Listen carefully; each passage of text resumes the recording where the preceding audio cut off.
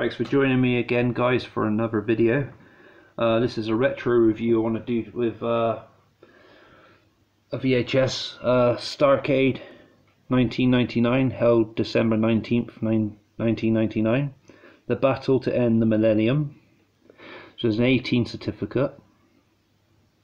This is the one where Bret Hart got that concussion that ended his career against Spearboy Goldberg. There's the spine, Warner Brothers release. Yeah, so yeah, it's a bit damaged at the top. I got to replace this case somehow. I dropped it and freaking broke it. So we got Starrcade features the last heavyweight title bout of the millennium, and it marks a shocking new beginning for WCW. Goldberg and Bret Hart, two of the most esteemed grapplers in wrestling, square off for the championship gold. Former enemies and former tag team partners, they enter the ring with mutual respect. And they didn't end with mutual respect, did they? Sorry. A fair test of their legendary skills is all they expect, but a radical decision by a surprise official shocks wrestling fans everywhere, setting the wheels in motion for the return of the dreaded NWO. Of course, this is the build. Excuse me. This is the build up to the NWO with Bret Hart in.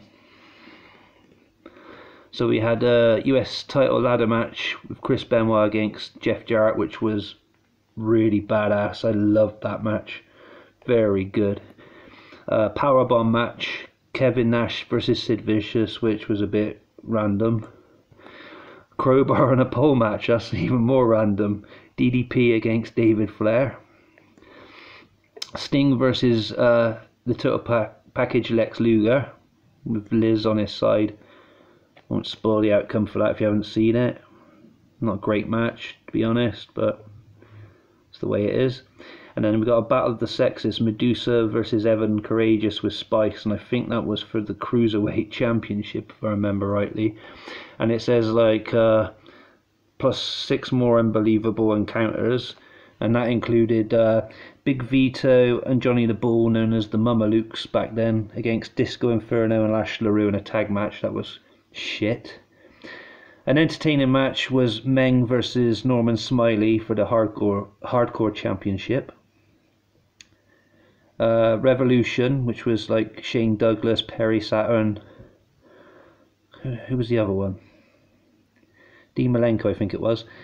They were against Jim Duggan and the Varsity Club. That was a shit match. Vampiro against Dr. Death, Steve Williams. That was an okay match. Creative Control, which was the Harris brothers, if I remember rightly, and Kurt Hennig against Harlem Heat and Midnight. And then Jeff Jarrett working double duty on this pay-per-view. He was against Dustin Rhodes in a bunkhouse brawl match. So as I said, it was an 18 certificate, 162-minute run time. There's the tape. Not a fake. I don't do fakes.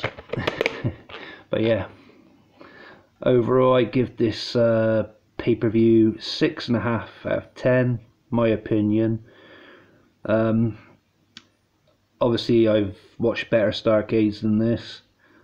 The main event was a bit of a letdown. It looked good on paper, Bret Hart against Goldberg, it's like a dream match, but nah, definitely not. Well, thanks for joining me, guys, for my opinion and that. Hope you liked this review. Please feel free to like, subscribe and comment.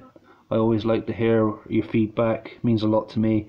Take care of yourselves and peace.